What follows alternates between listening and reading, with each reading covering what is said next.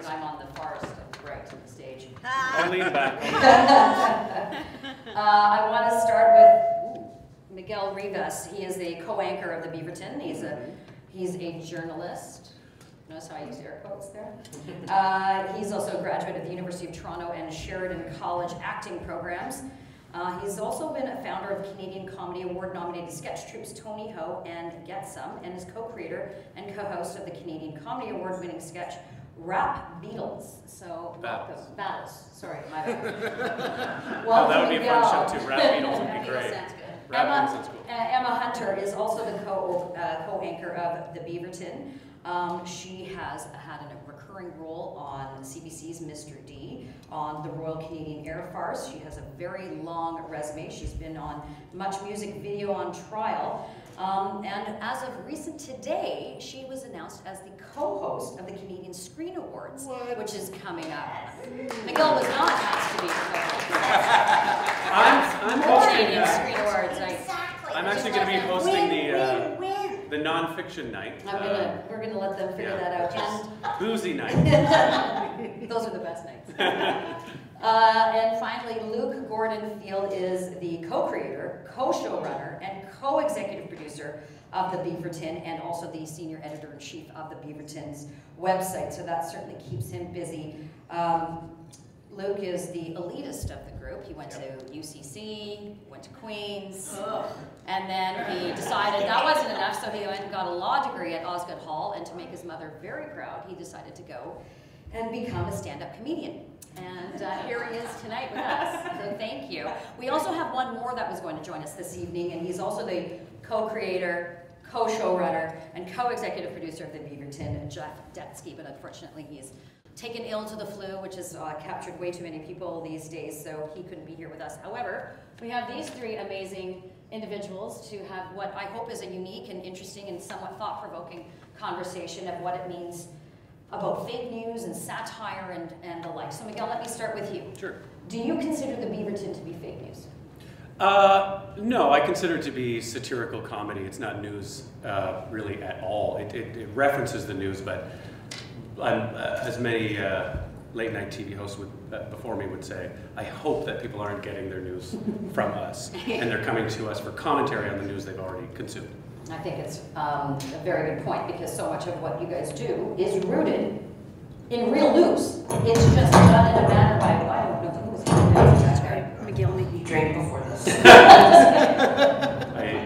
I just said, sure, go to the bathroom. Right, well, that's true. So, no, just kidding. Emma, it's a big responsibility, though, even providing news, even if it isn't a satirical fashion. You guys still have to be on top of everything. Yes. You still have to understand, the backstory of something if it's a provincial issue. Yes. So a lot of time and effort and energy still goes into it, but I would submit that I think even just that much more goes in because you need to make it funny.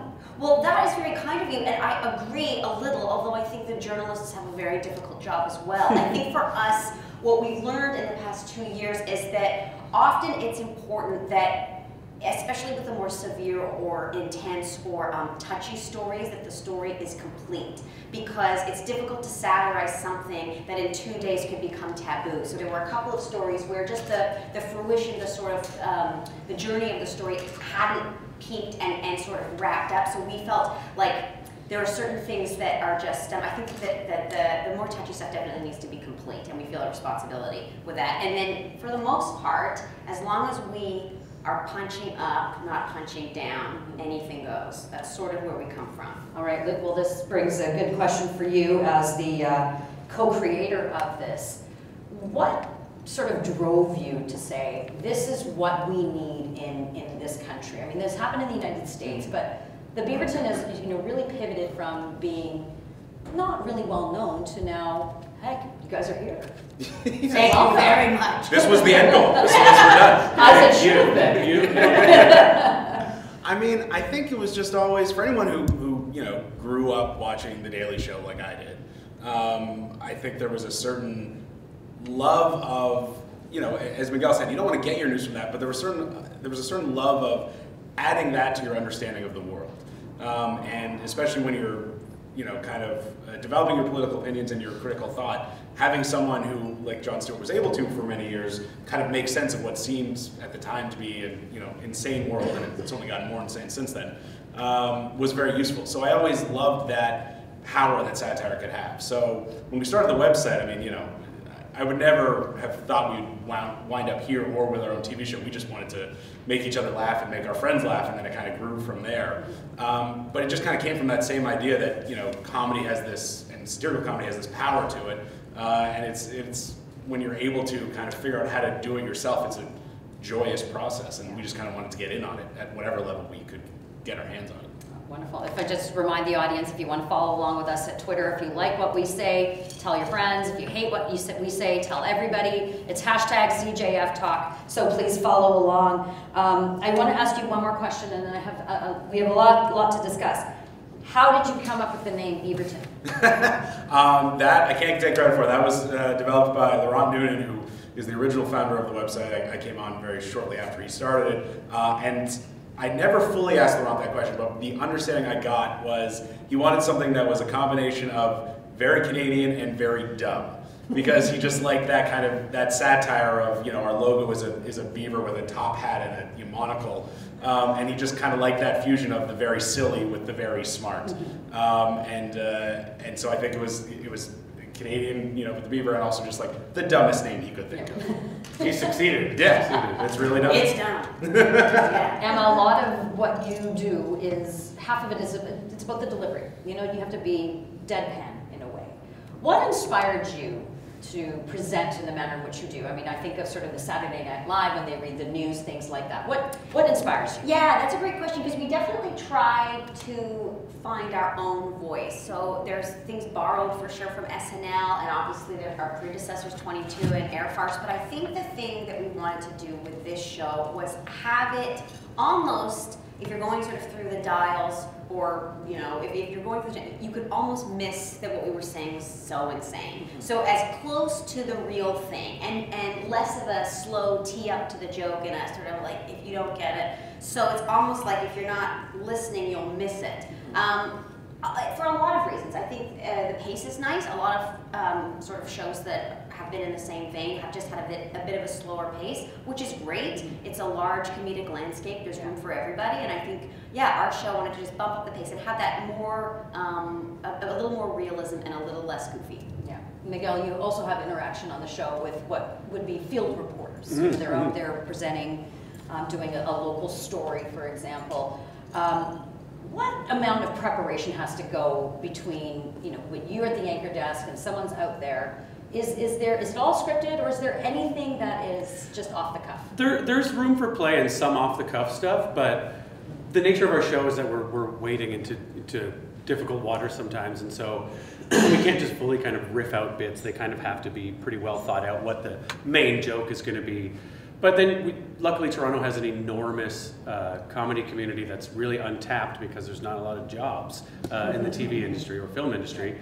So like a newspaper, just gagging for people. I shoot a Canada in my newsroom. It's not hit us all. So I'm lucky enough to have come up in the Toronto comedy community. I know a lot of the people, and everyone is excited to be on TV.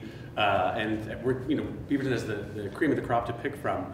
So people come in, and you can trust that it's people, even though they're not on TV, they're not very green, and they're super funny, and you can trust them to handle the material. And we also pull from that same group for our writers, so you trust in the material and the voice. Absolutely. How much control, how much input do you get into the writing of it? Do you come up with your own ideas as well? It's sort of or a does combination. Luke just say, no, yeah, forget it. Shut up, he's crying. No, but it's definitely a combination. The stories break so quickly, and because we tape Mondays and shoot Wednesdays, we're often getting, I would say 40 to 50% of the show on the day. Yeah. So the only time there's ever been a real is if there's a word or a sort of trajectory of a story or an angle on a story that we feel uncomfortable delivering in that way. And there's a very collaborative, I feel very safe, and really supported. So, except for Luke, who's just a timer. Very bad person. That's what happens when you go to UCC. Look at his eyes when you teach. Look at I like to think your high school didn't get a mention. Like, you went to just as an elitist high school. I went to Hogwarts as well. So, But you were in Slytherin. Exactly. Luke is, as the editor-in-chief of the website, Do you find, I mean, you have the ability to just stay on top of everything, regardless of the fact that you're not shooting anymore, as you just recently wrapped up. Can you think of a time, however, though, from the time in which you started production and shot the show, did you miss a big story in between? Was there something that you felt, damn it, I wish we taped on Thursday instead of Wednesday? Yeah, well, I mean, it's one of those ones where it could have gone bad if we had been able to shoot on it, but as I'm sure everyone recalls, Patrick Brown's press conference was happening literally as our show was airing. So, you know, not only did it hurt our ratings a little bit, but also it meant we couldn't comment it for another week. Now, maybe there's an advantage to that because, as Emma was just saying, that was a story that had so many moving parts to it and we didn't really know 100% what was happening. I mean, we knew there was an allegation, we knew he was making the statement at the time, he wasn't resigning, and then, of course, he did the next morning. So that was one where it was a little bit like, shoot, we missed it, but also, you know, let's say hypothetically we'd been able to cover that, but with only like, you know, a third of the story kind of into that point, you know, there's a chance we would have made some wildly inappropriate or totally wrong joke that just didn't reflect the facts on the ground. So yeah, we, you know, with anything that happens, you know, after we film, before we air, there's always that like, oh, well, we just can't do anything about that. I mean, there's no way, you know, there's no way to literally like storm the Bell Media, you know, satellite system and replace an episode. I never thought of that. I mean, I've considered it, yeah. But so that was the biggest one this year where it was just like, oh, well, there's nothing we can do, but also might have been for the best, at least for the quality of the show. I mean, I'm sure it would have boosted our ratings. So that's a very good point, which brings me to my next question then, Miguel. Is anything off limits? I don't think anything is off limits as long as you have an angle on it and something to say. I think just saying something for the sake of saying it is a trap. What you want to do is really be able to put some sort of spin on it that draws attention to an area of it that you feel is not being covered. So while you are trying to be funny as the primary goal, you do have to have that sort of purpose in mind. And I think that it can apply to any subject, but obviously certain subjects are much more difficult and should only be approached by someone who actually has something to say about it. I read some of the stuff that you have done on the Me Too movement, talking about a sensitive and a particular issue. Emma, how do you feel that you guys handled that? Do you think that it was fair? Do you think that people were... If I may cut in here. Oh, God, right? Yeah. Sorry, we don't want people kind to enjoy this, so...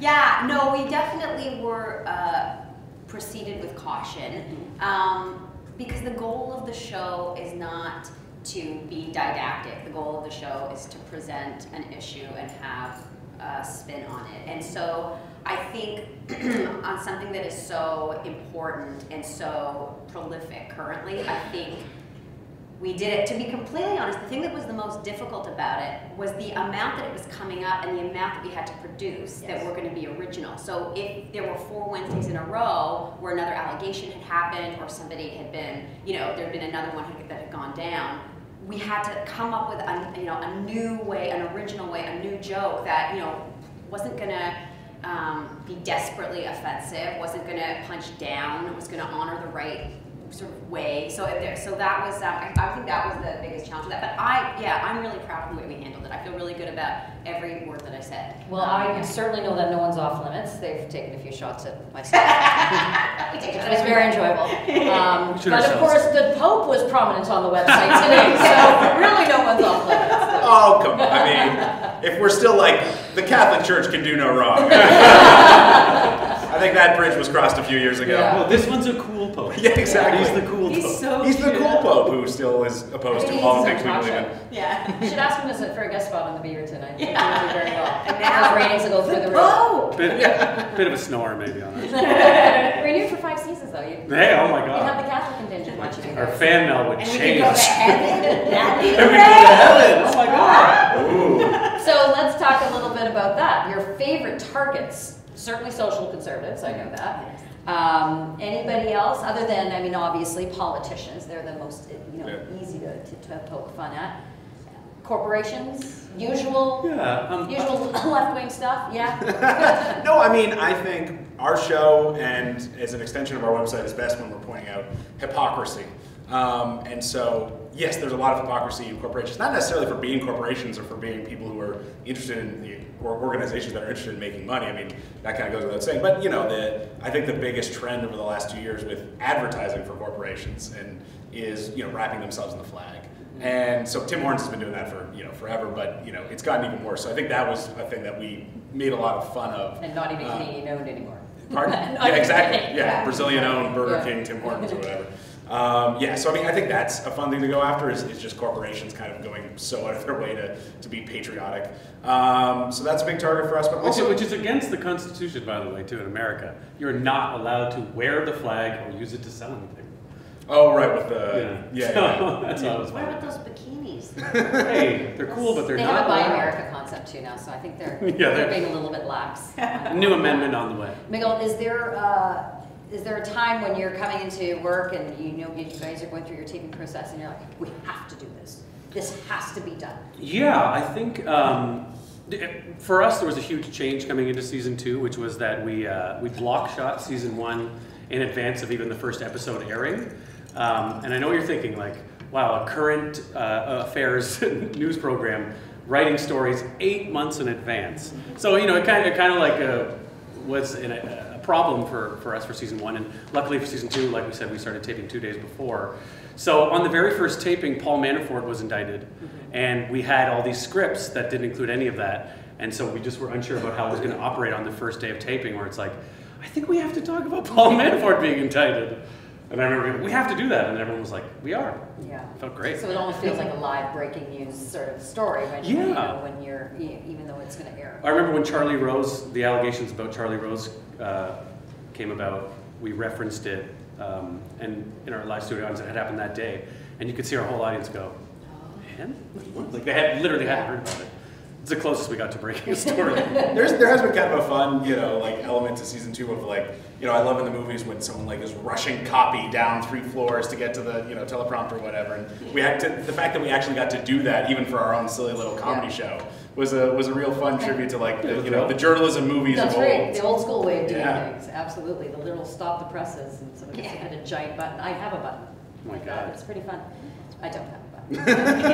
You guys still use those like metal plates from the We post, believe right? anything. So just tell us and we'll believe. I get to hit send. Emma, I'll ask the same thing I asked Miguel. Something that you feel so passionate about, or was like, you know, this is what my friends are talking about. This is what's going on in my world. Does that contribute to things that you want to present as in an editorial? Yeah, I think the Me Too, the feminist take on stuff, I think it's just important, and representation is important, and I'm passionate about that, and I wanted to talk about it, and I wanted to distinctly not shy away from it.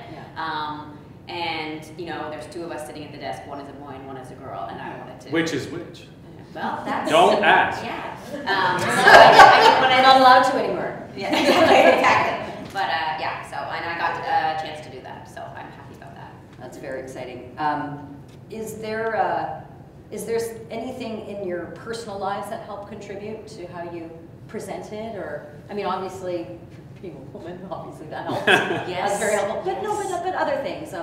You know, being in the media world, sometimes we live in glass houses and we are in a bit of a bubble and we don't talk necessarily to what real people are really genuinely feeling. How do you sort of get the temperature of the room, so to speak? What do you do to do that? Other than social media, which is an echo chamber. Right. I think social media can be an echo chamber, but for the Beaverton specifically, online engagement is actually really important. And to Luke's credit, the website has always done a really good job of being very available to speak to fans. And I think that for me, that sort of has been the best resource for what's really going on out there in respect to how they view our show. You guys think becoming parents changed your comedy, your delivery? It's so great to be out. Very tired all the time, so yeah, I stopped thinking Emma's about a new stuff. mom. Miguel's a new-ish dad. New-ish. Yeah. Luke's about to be a About to be. new-ish That's why I'm parent. asking. No. I want to know if my comedy's about to change. It's going down the drain. Great. My recommendation: get someone else to write all your jokes. Yeah. Maybe it gives you better perspective, I think. I think Yeah, so. I think so. And more desire to actually make fun of things and have fun in life. Yeah, and Yeah. maybe being a part of a show like this that's topical, that's sort of taking on current events, feels slightly more cerebral than being in the basement of a bar wearing wigs, which we did for a decade. So that's nice. I'm doing it tomorrow. I'm going to that show. So that's nice. Just by way of anecdote, when we first arrived, we just all met for the very first time, and it's very clear the three of you have an extraordinary chemistry with one another, and I think that matters, especially on a show like the type of show that you do. Luke, I'll start with you, but I want to hear all of the answers. Do you ever turn it off? I mean, the three of you are very sarcastic, you're very funny. Do you ever turn it off? Thank you. With your spouse, your friends, or is it always just like part of who you are, a little bit of an edge? And there's a little bit of it, but no, yeah, thank you. I'm so big compared to Emma. Turn it off. Yeah, there'd be constantly notes from Emma like, Luke, take it down. I do, because even though I do live in an echo chamber, and even though I do have very hard opinions about things, and I love, pointing out when other people are wrong and would hate if someone were to do it to me and all those things, I do have, I practiced as a lawyer for 6 years, so I do have a lot of friends who are, still in that world, obviously. And so when we go out together, their opinions on things are vastly different from mine. They're usually much more conservative. It depends on the issue. So a lot of times, not that I'm studying them or mining them for materials, but a lot of times I just shut up and listen. Because I don't, when I'm hanging out with my comedian friends or my writer friends, or my leftist friends, it is a little bit of like, yeah, I agree, and just us talking in a circle. So I do kind of enjoy having, being a bit of a fly on the wall to people's opinions are just incredibly different from mine. So yeah, I will just kind of be the quiet guy around a table a lot of the time, just because I like hearing other people's opinions, and then if they say something horribly offensive, I might go, what? But then I'm just back to being quiet. Yeah, right. Emma?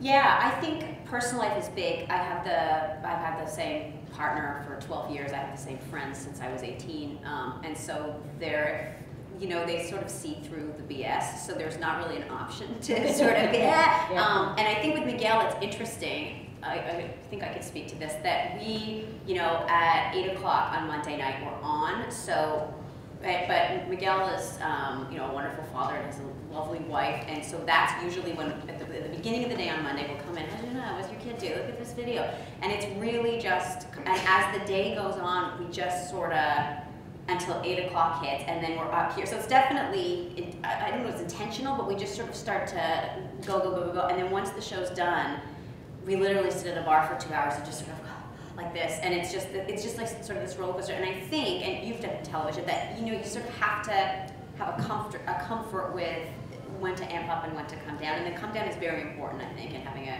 grounded. Although you have like comedian friends and writers for leftists, I have like 2 friends. Two friends. So anyway, how about for you, Miguel? I think what's interesting is that the way the show is built comedically is a very classic kind of straight man, silly person kind of vibe, and so Emma gets to often be a bit more wacky, dare I say, and I'm a bit more buttoned up and sort of straight ahead. And in real life, I'm not like that. Like, I'm a giant idiot and goofball, and like pretty much all the time. I was gonna say some sort of thing about turning it off when I'm like doing real things, but it's not. I talk to people on the street all the time, and like too much. I'm what do you mean you're talking to people? Yeah. The recognition has amped up this year, and I feel a need to like have lengthy conversations with everybody. And it was like, do you know me? And they're like, I really have to get going. I was insulting you, if you remember. So I never sort of turn it off, and then when I'm on the show, I feel like I'm like more straight-laced than I am in real life, to the point where some guy came up after this taping and was like, man, I had no idea you were such a cut-up. I was like, oh, you came to see me tape a comedy show. And the second the camera stops rolling, that's inappropriate, then they're like, whoa, it's too different. So I turn it off when I'm on the show. That's weird. Yeah, at some point we need to make a supercut of all the horribly offensive things you guys have said to each other when we called cut, but we were still recording. And there's some really dark things. Mm-hmm. Emma's been telling me about the same rash for 2 years Since now. 2007, can't get rid of it, it keeps coming back. I love medical stuff. Yeah, well, same deal in other newsrooms, and things that end up on the floor, oh boy, I get sued a lot. Which do you? Do you get sick? You know what's interesting? On the TV show, I think people are just so used to TV comedies being able to do whatever the fuck they want that they haven't. Yeah. On the website, especially when we first started, people were trying a lot. Coffee Time really doesn't like us. Coffee Time hates us. Because, tell why. Well, we wrote this story. I probably shouldn't say the headline. We wrote this story What's the headline? implying that Coffee Time. There's freedom of the press for a reason. Anyways, we wrote the story implying that Coffee Time was so, I can't remember the exact word. It was implying that Coffee time. Coffee Time was so coffee time that an employee was dead behind the counter for 5 days and no one noticed, just because it's coffee time. And then How dare you laugh at that? I'm gonna sue you, man. Yeah, so we got this very angry demand letter, and assuming quite correctly that we were just a bunch of idiot kids who would, buckle under the pressure and do whatever they wanted, but obviously not knowing that I was a lawyer, I'm sure. So I just turned around. You guys love Coffee Time. Yeah. Enjoy your coffee. Do a pulse check. Do a pulse check. Bring us back at Coffee Time. No, actually don't. Do not. It's good. Take it, throw it away. That's okay. So you used your legal, I threw my legal your email. legalese right back at them. Yeah, and then never responded. They just went ice cold silence, and I was like, okay. Nice. Yeah, it was a really fun, I pointed to, the new law had just passed, Sure. so, supposedly protecting parody and satire, as well as all the other fair comments and all the other stories of Coffee Time being Coffee Time. I just threw a very long email together, and then it was really looking forward to the response, and then they never gave me the satisfaction of, we withdraw our complaint or whatever it was, which I wanted so badly. We're very fortunate we have a wide berth in this country to be able to say things that we can, and with fair comment laws and things like that. But does it ever worry you, Emma? Like, do you think, oh shit, we just crossed that line? Yeah, I mean, my mother's going to be calling me. Well, my mother doesn't really get the internet, so that's been great. But there's been a couple times when I've just thought, because of my son, if they come at me on Twitter, I don't want, some of the stuff they say is so mean, and if he ever reads that, but I think who cares? So that's where I live. In what if he sees this horrible thing about his mother? Well, they're wrong. So I'm the type of person, so I think I don't care. I think when you choose to be an actor, so many actors are like, I never wanted to be famous. And it's like, but it's obviously understood as part of the agreement. If you're very successful, public life and notoriety will come with it. And on this show, we sort of entered into a devil's arrangement where we use our own names, but we're not ourselves at all. Right. And so there can be some level of confusion where people think I'm not a cut-up or something, or they're like, I'm such a cut-up. Could someone tweet Miguel is a cut-up? Hashtag Miguel is a cut-up. So we're always aware of when is the thing when the troll armies are going to come after us, and Season 3. Yeah, right? It hasn't happened yet, but it's on the horizon. It might not happen to you guys personally. It happens to the Beaverton account. That's the beauty of the show. Weirdly, is people feel that the brand is more responsible for something they don't like. Right. They only comment about our appearance and perceived sexuality. Yes. That's all we get on the social media commentary. Yeah. Emma didn't mean what she said, but she does look not how I like. She's so fat. That guy's gay. We're like, okay, this is great. I just print off the horrible things that people say to me, and I put them all. I have my wall of fame in my office, and occasionally read them while I take a shot. Oh, that's a good idea. It's very helpful. Can I come there? Yes, you can. Okay. Friday afternoons. I'll be there. You have to do one per bad comment. That's potentially I risky. my Friday night ends. Sunday morning. Yeah, basically. No, I do have a parent in there sometime. Are there things though that when you think, okay, we're doing, someone's going to really, really, really be pissed off by this. Someone's really, really going to be offended by it. We must do it. Or is it we must do it this way? That's Luke's MO, I think, a little bit. Whenever we do tapings, there's we make the show for what we make, but we judge a lot of it on how it's received live. And right. Oh my God, that got so many laughs. Whenever a piece would get, ugh, we would all be like, wow. And Luke would be like, yes! That's what I want. The thing that makes Luke sweat terribly, that gets him, he's really, really irate, is puns. We can be doing, a very sort of nerve-wracking Me Too, something that is this going to go this way or this way, but if you like, if it's a pun, he's just like, oh God, we're better than this. Freaking out back there. Yeah, we did one. I have a rule on the show: we can only do one pun an episode, which sounds like it should be easy. But if you've met any comedy writer, all they want to do is write puns all day. Even really good shows, like there'll just be so many puns if you break it down. So this one pun rule really gets bumped up a lot. So finally, basically, we had on the second or third last episode, I said fine, because we had this one segment that was written by the hilarious dude Honda, which was just all puns, and it just kept going and going and going. It was the one about the library opening up a streaming service.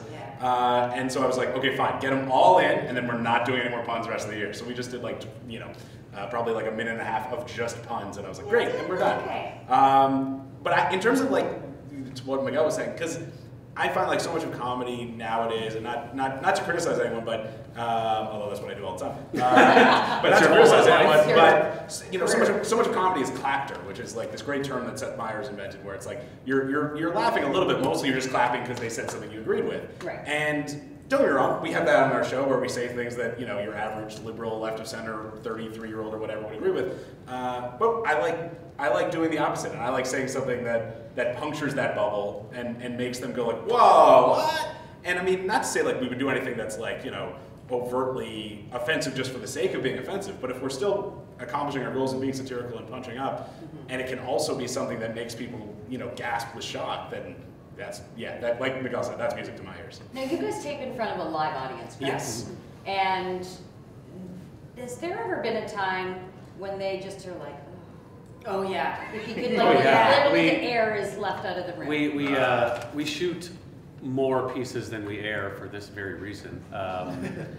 And so yeah, recently we were, you know, you try and find angles into every story, but some stories are too recent, particularly tragedies. Our show, you know, something that's obviously an ongoing problem is gun control and gun problems, and it happens so frequently, and it's so in the news cycle that I think people expect us to sort of comment on it, and sometimes you try and find a way in, and then you say it in front of people and you're like, that was a closed door. What did you do where you were like, don't wait, because we have these earbuds where the director said we were going to do it one more time, and there was one story recently where the audience was just like, you know, no, and Miguel's like, please make me do it again. And I was in the control of being like, make him say it again. They haven't screamed in pain loud enough.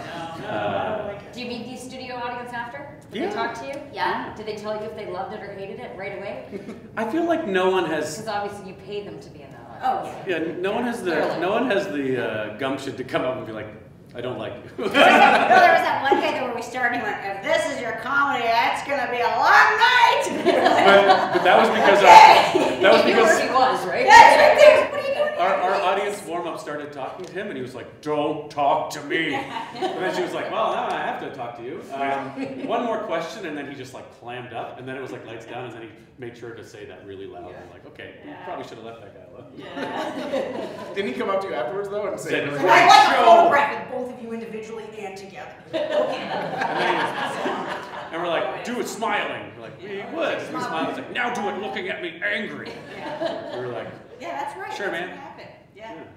I'm going to get a little corporate with you. When you first presented to put this on the network, were they hesitant? Because look, big companies aren't necessarily willing to take a risk with a business or a show that, you know, really leaves no sacred cow unturned. That's a good question. Yeah, it's a great question. I mean, all of them have been so good. That's a great question, and honestly, the answer is no, not at all. I mean, from what I've gleaned from Bell Media execs is that they were kind of waiting for a show like this because, not to bring it full circle, but when Rob Ford and the scandals were happening, they didn't have. I'm familiar with his work.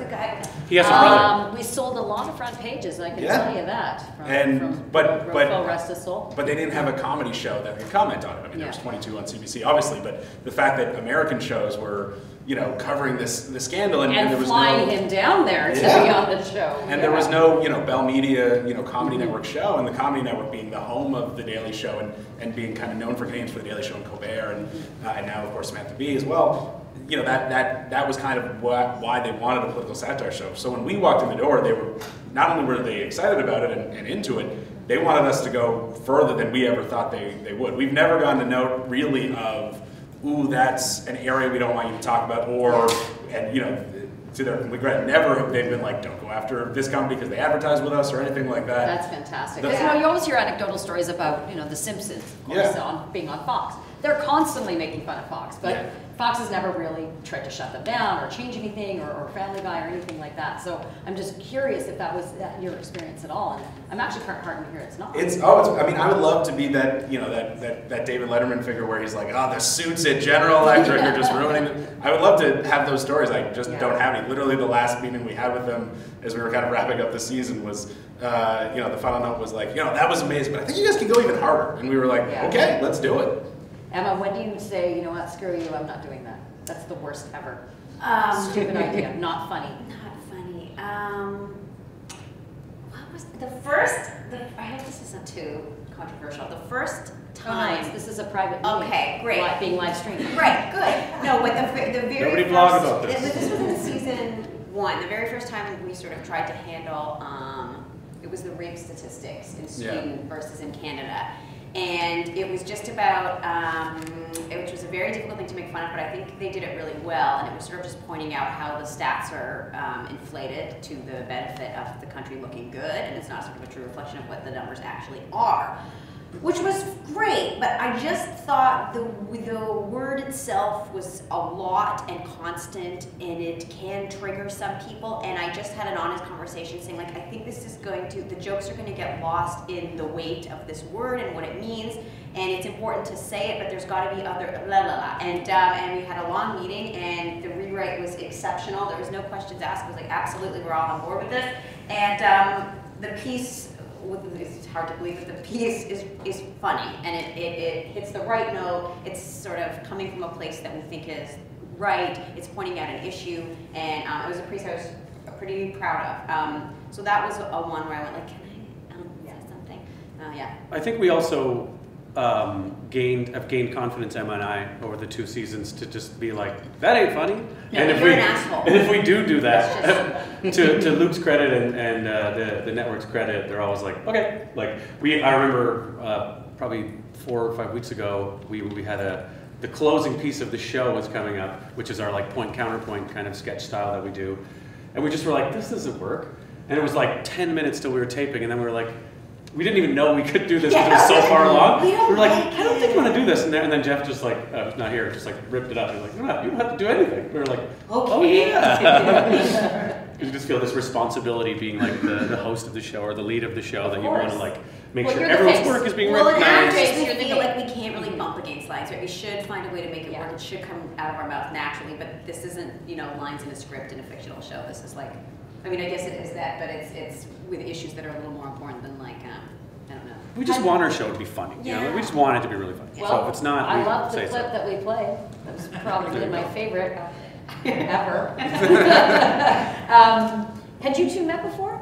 Yes. Yeah, Emma and I have known each other for at least 10 years. 10 years, yeah. But we did many shows together in different groups and stuff. Live shows. We were never actually like a pair working together or really in-depth working together until this show. But it was really great to hear that she was cast, because I knew she already didn't like me, and so I didn't have to try and earn anything. I just don't like him. And that's fine. It's work. It's not your life. It's work. So making your life and Jeff's life a little bit easier.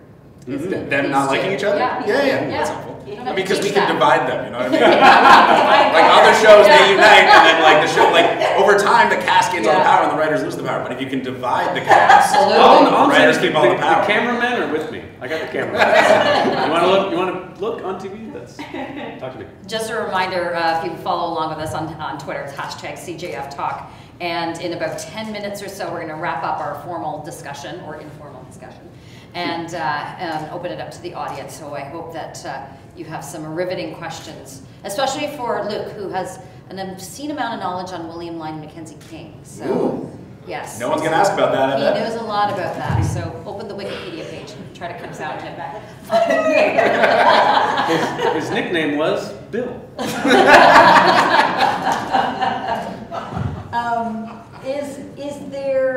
Is there a time when you sort of look at what you're doing right now, you know, I don't see it happening, but what if they come to you and say, okay, forget it, you guys are done, you're canceled? Oh, I know. well, tell the story. So Oh, here's a I'm real sure there's a funny. story here. Here's a real funny, goofy gag that's just nothing but funny and hilarious. Is we were in the writers' room back in March, and this is just so funny. The thing about it is how funny it is.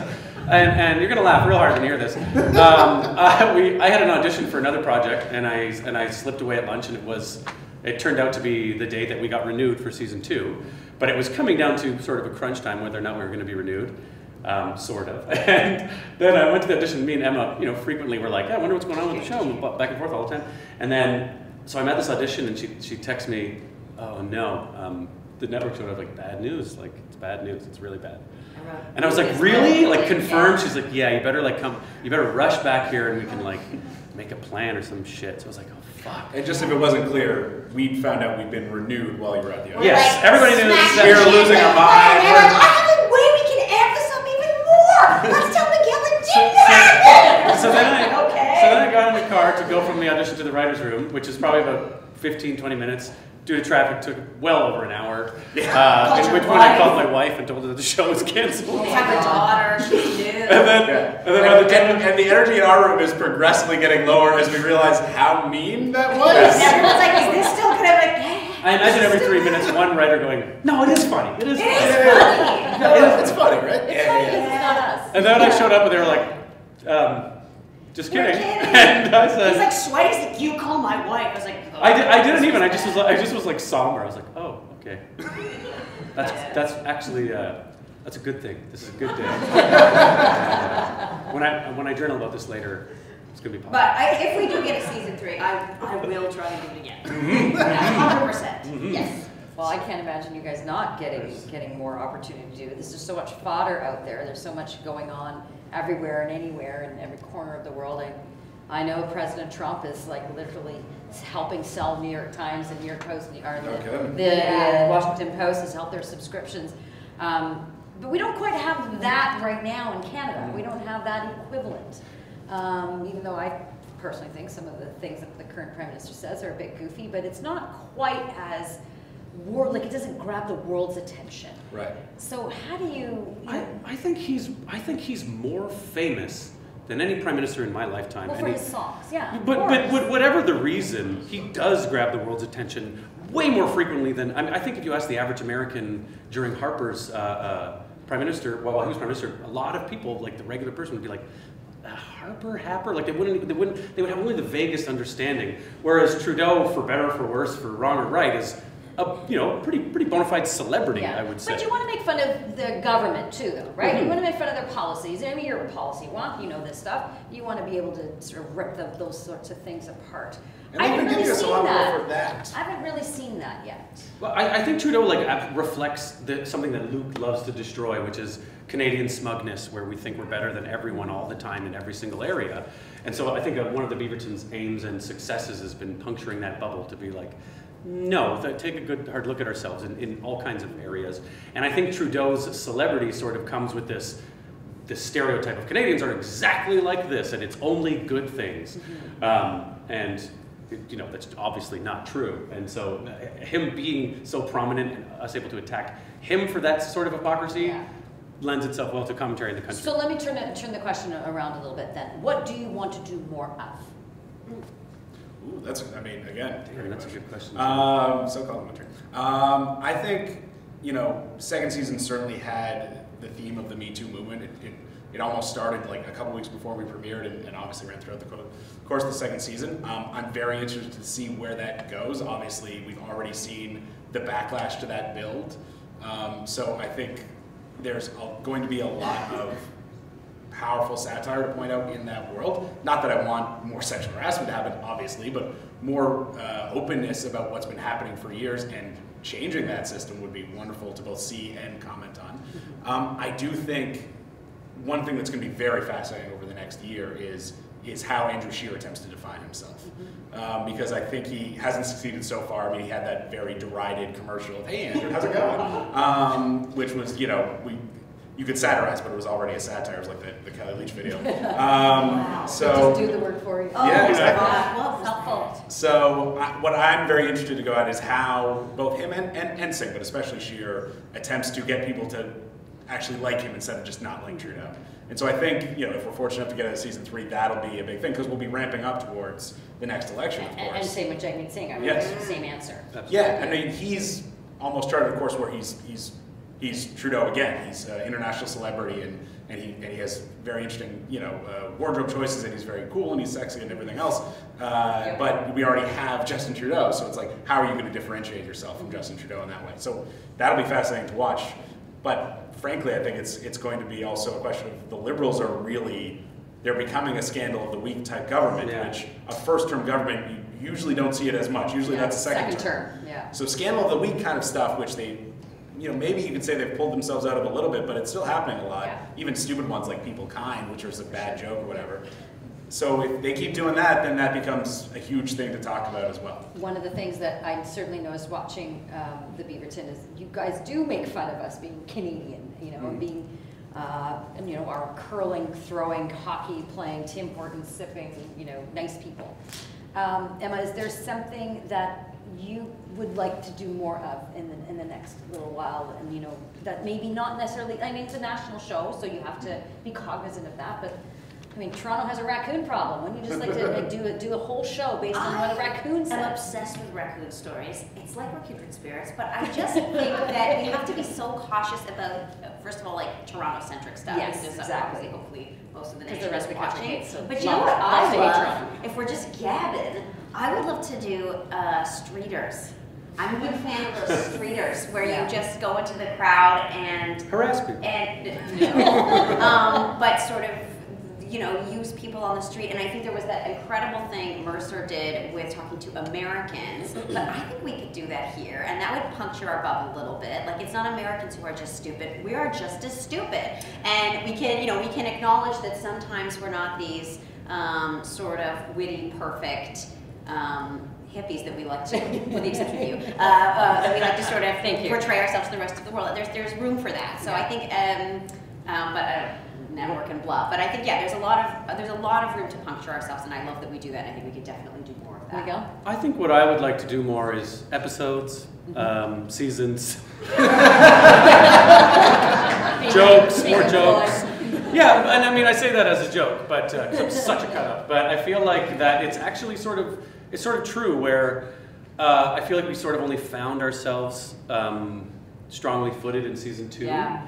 And we really were getting into a stride as the final few episodes came around, and it felt like, oh man, I want to talk about everything. And like you said, the news has never moved faster in terms of what people are aware of. Yeah. So our show, most news shows cover 8 to 10 stories an episode. We cover 18, and Even that clip, it's too slow. Do you get a lot of suggestions from people like, oh, why don't you cover this? You should really do this. Yes. Constantly. Yeah. I had a But is brother it in like a lawnmower. You should do The that. very serious stuff though, or is it always like my stupid crazy cat video? Like, It's a lot of, you know, funny, cute, small town stuff. Yeah. Like, you know, I mean, I'm trying to think, like, you know, if a video goes viral of, like, you know, there's a moose on the highway or whatever, they're like, you should do that. And we're like, all right. But it's already, that's a joke. that's the thing. It's already, yeah, the moose already did it. The moose beat us to the joke. the highway there's a car on the highway. The satire is the moose.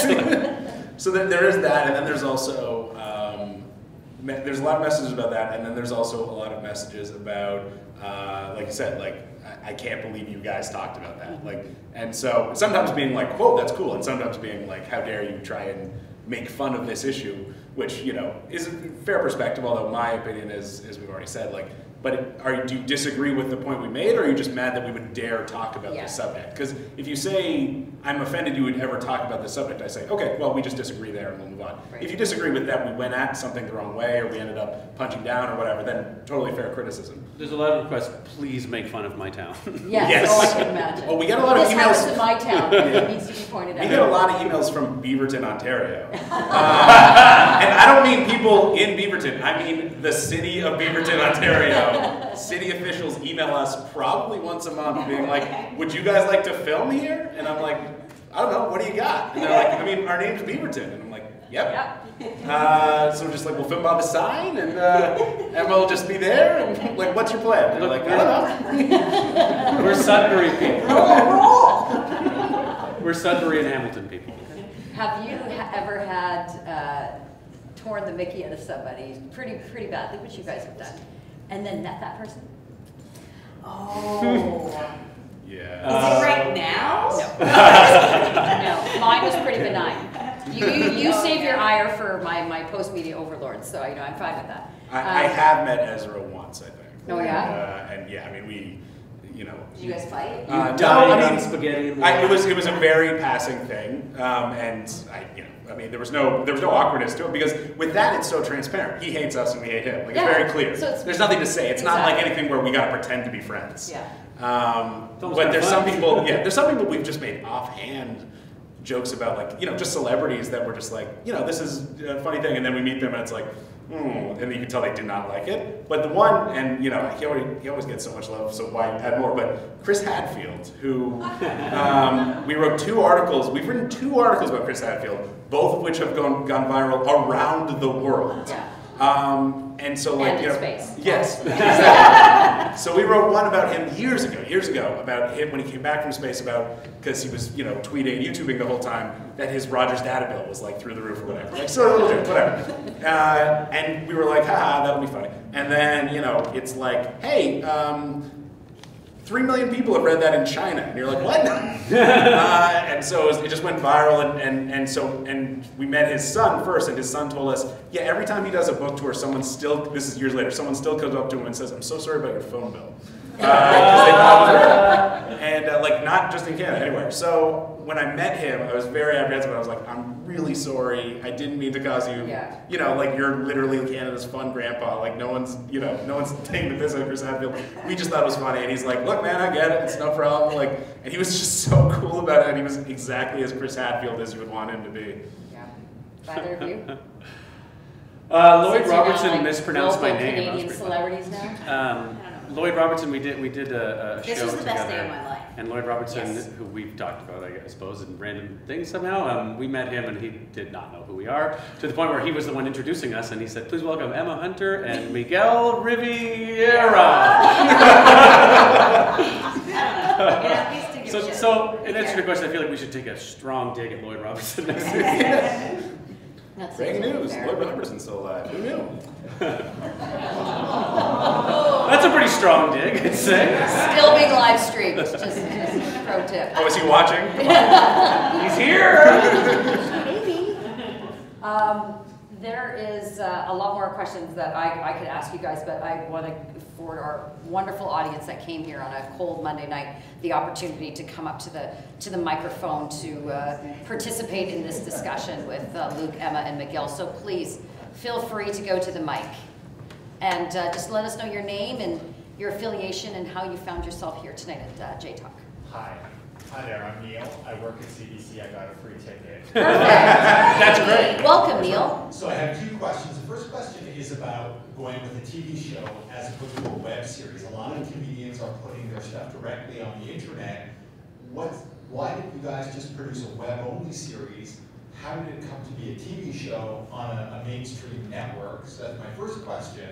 And what's the pros and cons of doing that? Second question is, it seems to me like a lot of Canadian comedy television is very middle of the road, very safe, in some cases very hokey. Why has it taken so long for a very contemporary style young show like yours to get on the air? I love you. Luke, I think you probably might want to tackle that first part of the question. Sure, yeah. I mean, I don't know. At first I thought you were just trying to plug CBC Comedy's website. Why don't you want to do a web series instead of a television show? No, I mean, it's a great question because you're right. There is so many wonderful web series being made, and not just through CBC, obviously, but there's so many great ones that it is a very valid question. It seems like a funny thing, but it's a very valid concern, especially in other countries. I would think this kind of voice couldn't get on, like you said, mainstream Canadian TV, so you'd have to go to the web in order to keep the biting satirical component that was so important for us. The real answer to your question, besides the obvious answer of like, well, you know, money and everything else, is that because Bell Media was so cool with us keeping our voice and not changing it and not diluting it and not becoming middle of the road, we had no concerns about going to TV. And obviously we're on, we're on Comedy Network at 10 o'clock, and that's not like being on CBC at 8 p.m. Like there's a different audience there, and you're past the hour where you can swear and everything else to it. So, kind of our comfort level with the executives and with Bell Media's vision for the show is really what allowed us to be confident that we could keep doing what we wanted to do, even on TV. And the second part of the question is, either of you want I have a few opinions about that, because I think it's something when you grow up where you're like, I don't like Canadian TV is sort of like a popular opinion when you want to get into the industry because I want to change it and do it better. I think like a really simple answer might be the internet and connectivity in general. Canada is a huge country, but a sparsely populated country, and viewership numbers would have to rely on in terms of being competitive with American production values and financing, would have to generate similar numbers. And to do that, you have to appeal to all of Canada, which, as we're all aware, is many different regions with many different personalities and interests. And when you make something for everybody, in most cases in art, it's terrible if that's your goal. You want to make it good, or you want to say something. I want to make this so that everybody likes it is almost always a recipe for failure. And I think that a lot of Canadian TV has been trapped in that being a financial necessity.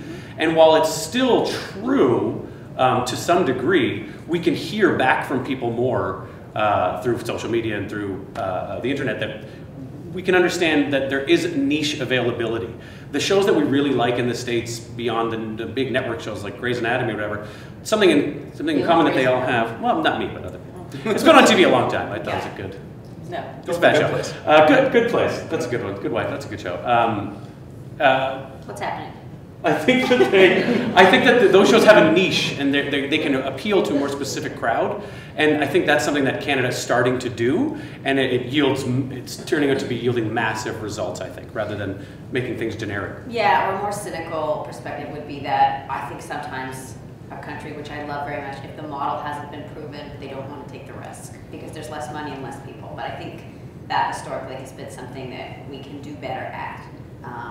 Yeah, that might be right. Yeah, and credit also to CBC for giving shows like Baroness and Crawford, which are not obviously broad appeal shows and are very specific and unique to the creators' voices, a slot, because that's a huge part of what's kind of driving this current Canadian TV moment along. But mainly, kudos to Bell. Yeah. Did I not already suck up? Yes, suck up to Bell. Is there anyone in particular, Bell, you need to suck up to? Randy. Let's name him up. Yeah. Randy Lennox, he's a great guy. He's a visionary. Yeah.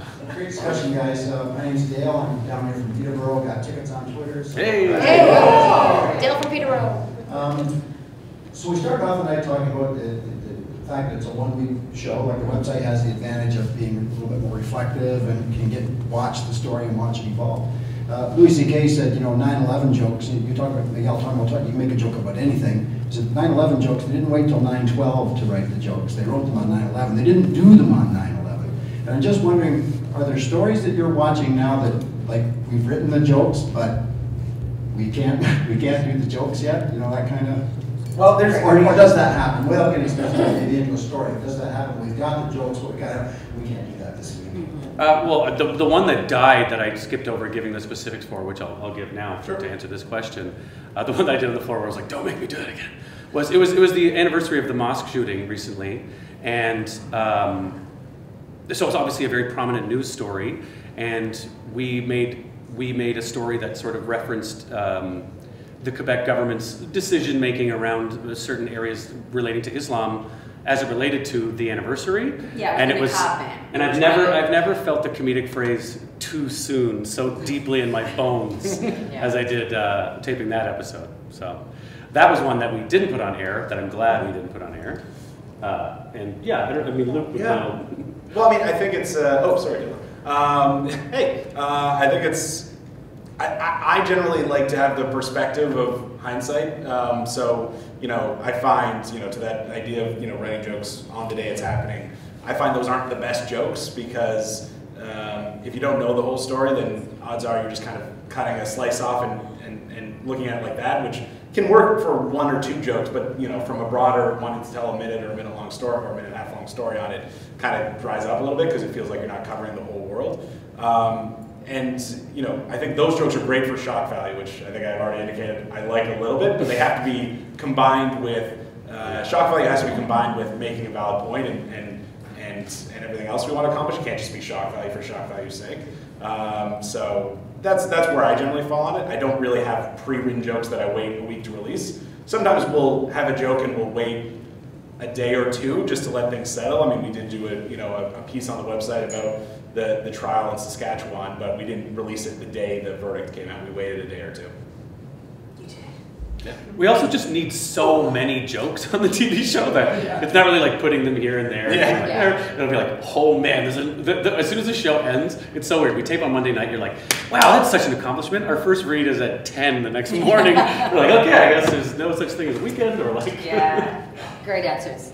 Next question, please. Thank you, Adrian. Great job. And I was just going to say, I get really mad when people make fun of Winnipeg because I lived there for 11 years. Oh, we are Don't watch our show. I was actually going to say the Beaverton is the one outlet where when they make fun of it, I cry laughing, and people in Winnipeg cry laughing because you do such a pitch perfect job of doing it. There's so many great Winnipeg stories, so thank you.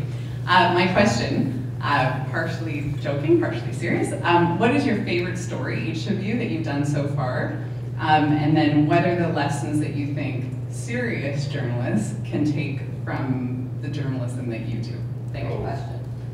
Who wants to tackle that one first? Yeah. You're up. Okay, yeah, there was a talk now. There was a joke. It wasn't a story. It was a joke. And Luke, you have to help me. It was. I couldn't get through it. We had to. I was really embarrassing. And it was, you were really close. stupid, but it was like mascots. Remember, it was like mascots. We're expected to punch them in the face and watch them fall over, but personal caregivers should not. Remember, it was like a nurse to like a mascot. Yeah, it was so good, and I couldn't say it.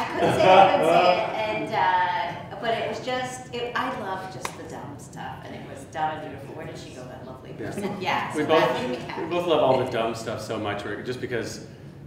We talk about so many serious issues, and like I said, there's 18 issues dealt with per episode, that you have to have a couple that are just pure stupidity to lighten it ourselves. Have you been to Winnipeg? It's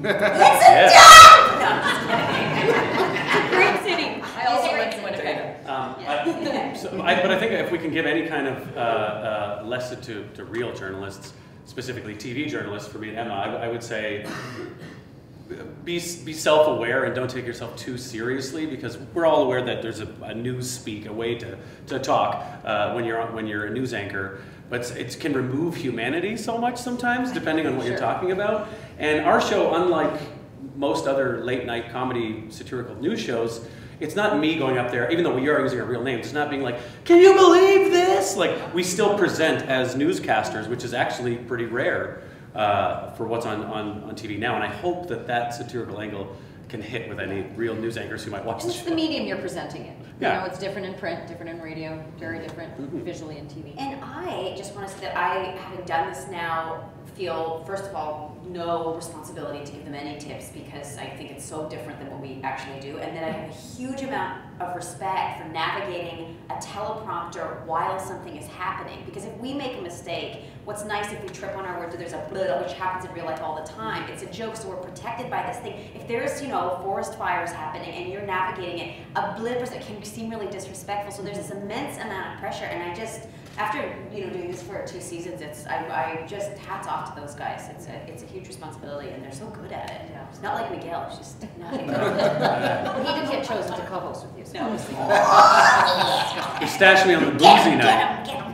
On the boozy night when Lloyd Robertson's going to be there. Oh my God. Luke, did you want to weigh in at all on that? Sure. Just quickly on the favorite story, we did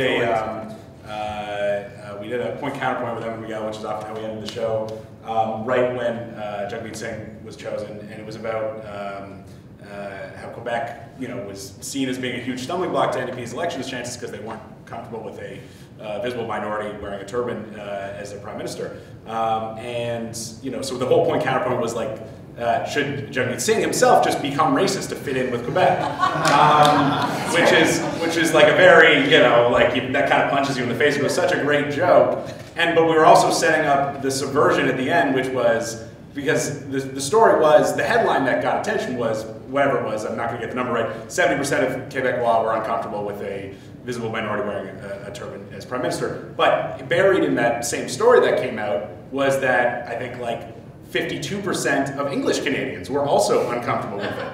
So we were just sitting there reveling in the smugness of like, oh, these racist, French Canadians. And at the end, Emma, as she so wonderfully does, turned it on Miguel and pointed that out, and we ended it with kind of, well, I guess then can Jagmeet Singh be racist enough to win English Canada too? And it was just kind of a wonderful subversion of, again, Canadian smugness, and in that case, English Canadian smugness about, well, we're so diverse, but oh yeah, Quebec are a little backwards in that regard. So that was my favorite story we did this year, I think.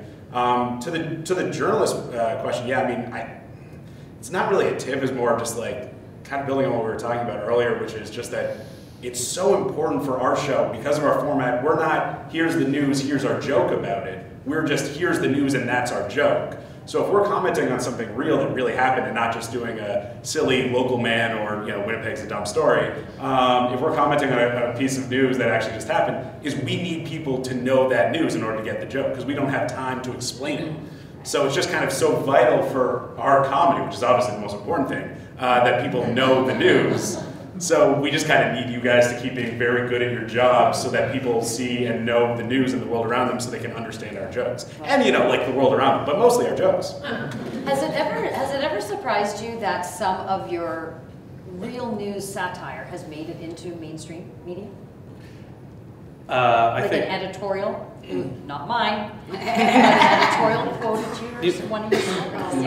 Understanding it, or when people are confused? When they think it's real. When they thought it was real. When they think it's real is like, notice? I do, and it's a sort of depressing, right? And it's sort of the era we live in. I think people are going to look back on this era as a deeply propagandist era where we were struggling with technology to figure out how to disseminate and consume information. And so whenever that happens, sometimes it's like, really? Like, you really, how could you believe that? So instead of being like, I mean, maybe Luke feels differently about it, but instead of being like, yes, I'm always like shocked when people think it's true. Yeah, that was quite something. There's a couple more questions, I believe. Hello guys, great chat so far. My name's Simon. I came in here because I heard people talking. Good, and they were ready for the show. I've heard a lot of references to Saturday Night Live, to Colbert's show, to The Daily Show, and to me, like, you guys have spiritual roots with The Onion, and I haven't really heard any reference to that yet. I'd love to hear you guys comment about that influence, but also more specifically, like on Colbert and Daily Show, you have a fake person in a real world situation. So like Borat does that too. Mm-hmm. Whereas The Onion has this horrible meta world of The Onion that's similar to ours, and they sort of comment on themes there. And that's sort of what makes your stuff evergreen and really, really, it's more like laughing to sadness. Whereas Daily Show, I was taking from sadness to laughter, and I don't know if you can comment on any of that ramble. That's a very good point. No, yeah, 100%. I mean, obviously, the website especially is, not just inspired by The Onion, but kind of, a ripoff of The Onion, really. What? I mean, we looked at what The Onion was doing and obviously wanted, and we're kind of shocked because The Onion, as I'm sure everyone knows, has been around since literally the 1980s in one form or another, and it kind of became itself in the early to mid 90s and blew up in the 2000s. And so when we kind of were talking about what we wanted to do, I mean, I was personally shocked there wasn't a Canadian equivalent. So there are equivalents in there were equivalents already in pretty much every English-speaking country and many non-English-speaking countries, but for whatever reason, Canada hadn't had one yet. So that was our direct inspiration and everything else when we first started. When we came to doing the TV show, I'm not sure if you watched The Onion's TV show, specifically the one on IFC, not the sports one so much. There were a lot of strengths there, but I did feel that because it was so removed from the world we lived in, is that there'd be such great jokes, and it was such a great show in many ways, but it did feel like it was so removed from the world we lived in that after 5 minutes or so, I kind of checked out because it no longer had that connection for me that The Daily Show and Colbert Report did, because they were talking about things that I lived and heard. So that was where, you know, again, not to in any way, you know, disparage the Onion, but I did feel we could learn from the Onion show in that way by not quite being as abstract as they were from the world around them. And I think I could be wrong here, I think they did have a similar shooting schedule as we did in season 1, which was they block shot everything and just released it the way you would a sitcom as opposed to a current event show. So that made it difficult for them to keep up with the Colberts and the Daily Shows because they couldn't comment on, you know, like what George Bush did that week or whatever the case was, or I think it was Barack Obama by the time the show came around. So that was an interesting lesson in its own way as well. I think as a performer too, a reference point that I always drew back to is Chris Morris, who did a show called The Day Today in the 90s in England. And that show is presented similarly where they don't actually ever break the fourth wall. But unlike The Onion, they're commenting on real things that are happening and going very absurd after presenting a real nugget of information. So that's what I would look at for my reference point for the show. Yeah, and I'm an actress, and I went to I was an actor when I was young. I did classical theater, and so for me, it's just straight mimicking. For me, I wanted to seem as much like an authentic newscaster as possible, and almost ignore the jokes. So instead of like a stereotypical way stand-up delivers or builds and builds and builds, I just like plow through it, and that way, that's my favorite way that a joke lands in this world, and just exceptional. Yeah. To have the confidence to end a sentence with that, I'm just exceptional. So we have time for our last two in line for questions, so please go ahead. Sure, yes. Okay. Hi, I'm Victoria. I'm a U of T student, and I also run tickets on Twitter. Victoria! Youth and academia, welcome! Yeah, so my first question is, what does your audience look like in terms of the show, the website? Is there a difference? And then also, all of you have spoken a lot about puncturing our bubble, and I was wondering if or how satire can shift or affect the dominant kind of narrative of what our Canadian national identity is, or if you think you're just kind of preaching to the choir. Okay, that's on to talk about. Maybe we are. Who wants to play first? Look at how uncomfortable Luke is describing his No, color. Don't read my body language. This is audio only. There's no website. Don't make live stream. Yeah. To your first question, I mean, what's interesting is in this day of knowing everything is I'm going to be honest, I don't fully know the answer to your question. I mean, with the website, I know a little bit more because, you know, Google and Facebook data mine all of us, so they give me that information, so I'll buy more advertising from them. But I know that in general speak, probably the people who are watching the TV show are a little bit, like on Wednesday nights at 10, are a little bit older than the people going to the website because a lot of people under 30 don't have cable, or if they do, they don't have specialty channels like the Comedy Network. So there's a bit of an age difference there. I think it's not that much, but there's somewhat of an age difference there. I think, especially when we first started, our biggest audience on the website were university students. And I think that's certainly grown as the website has grown. You know, because we started as a Toronto-centric website, I think we do have a bit of a Toronto-centric audience, but you know, every time we do a story about Winnipeg or anywhere else, it kind of expands beyond that. So it's a dump. Just want to be clear.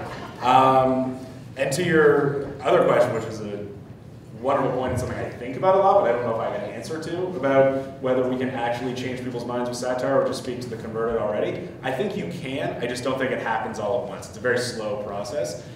But even more than changing someone's mind, which is, you know, they've done so many studies recently about how difficult that is, and once people set their opinion, that presenting contradictory facts only cements it. One thing you can do is if you're speaking to someone who hasn't made up their mind on an issue, or just doesn't know about an issue. That's one of the things that I love doing on the show, is shedding light on something that isn't front page news. You know, we, especially in season 1, took a lot of pride in doing bigger stories on things that at the time no one was talking about. And some of them we were a little prescient on because they became very big stories, like veterans' rights and the fact that, you know, both the Harper government and the Trudeau government had essentially abandoned their commitments to Canada's veterans, which has become a very big talking point since, of course, that the town hall video blew up, but at the time was something that really wasn't making any news. So we took a lot of pride in shedding light on stories, and whether we changed people's minds or cemented their opinion, at the very least they would know about something and they would see our maybe twisted comedic take on it, but they would at least realize that this is an issue that wasn't necessarily front page news or making the rounds on social media or whatever it was. And part of it, though, I think, is like taking a serious issue, making fun of it, and it does make it memorable for people. Mm-hmm. I think that's Then right. it's relatable. Yeah, and I think, there's a lot of issues that comedy shows won't cover because they're trying to bring some levity to what can be a dark day of news. Sure. And I think we distinctly don't do that. So, we hope that there's a laugh, but we're not going to not say the issue. That's the whole thing. And I think that's the big thing with Me Too. It's the big thing with Indigenous rights. It's the whole issue with people of color being represented. If we don't talk about it, it's not there, la la la. And I think we, as much as, we're two white faces, we're still trying to talk about the issues that some comedy shows will distinctly avoid because it's just going to bring down the room, so to speak. So you can. Yes. But we also air twice. We air on the Wednesday night on Comedy Network at 10. We also air on CTV on Sunday nights. And CTV is a channel that a lot of people just get. And they put it on and they watch what happens on that channel. And so if we have an opportunity to be seen by those people, which we have been this season, I do think there's a little bit more of a crossover element to people who aren't searching out the Beaverton specifically. All right, last question. Hi, my name is Aaron, and I'm one of the writers on the Beaverton. No. I was wondering if you were going to pretend to not I was just here because I heard it was catered. Who's this guy? My question actually is to Adrian Patra. It's about time. I know. Right? I want to express my disappointment in your professionalism. I was really hoping you would just come in here with this chip on your shoulder and just skewer these three guys for their their lefty propaganda. But when the Beaverton was first sort of coming into its own, Rob Ford, the former boss, was one of our favorite targets. I'll just read a few of... Don't do it. Don't do it. What's the question? We're almost, everything's going nice. There's a bar here. You're cutting into our drinking time. Send them, you know what? Tweet them. Tweet them. No, I'm actually just curious as to what you thought of the publication while working there. So I left Mayor's office in 2011. So I'm pre-crack, as I like to say. Allegedly. Crack way back. Because he just started. That was 2013. He had a couple of years to move up to where he went to. Here's how I would answer that question. Being a political staffer and living in the world in which we were living in, like the fucking elevator at City Hall had its own goddamn Twitter account, and CNN and Fox News had a live broadcast on this elevator. It was almost like living in satire. It was insane. But for those friends of mine and my colleagues that were in the office at the time going through all of that and that were like duck marched out of the City Hall with CNN following them to the parking lot and their poor things, like their poor mothers like texting them like, oh my God, Brian, you're on CNN and not for a good reason. Literally like being perp walked out of the city for nothing but other than quitting the mayor's office. I spoke to a lot of them and it was I'm going to be very blunt. No one paid attention to that. No one paid attention to the hilarity part of it. So, with all due respect, You didn't know the tiny website that just started that was years away from being on television? It didn't have an impact. And that's as candid as I can be. Totally fair. You must have some very interesting stories. So, It was never done. in conclusion, eat shit, Aaron. Thank you very much for the question. And thank you for this discussion. Thank you, audience. It's been such a treat. So on behalf of the CJF and the entire audience, I'd like to thank the Beaverton for joining us tonight and for shining a spotlight on the good, the bad, and the ugly of our cultural and political landscape. So thank you and look forward to next season. Round of applause for the Beaverton. And to our Adrian Patra for the work she put into making this a timely and spirited and relevant discussion. I think Adrian is great.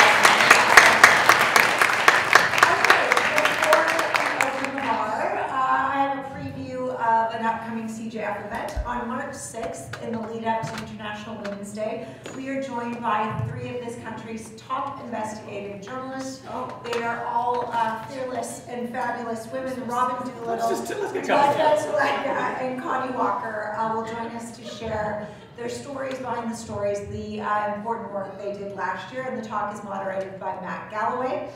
And the deadline for the Canadian Journalism Foundation Awards is fast approaching. You have a few more days. We have awards for excellence, lifetime achievement, media literacy, and some great fellowships for young journalists and investigative journalism. So check out our website and apply today. And finally, thanks to all of you for joining us and for supporting the work of the CJF. It's my pleasure to invite you to join us for a cocktail and continue the conversation with the Beaverton. Thanks, folks. Thank you. Thank you.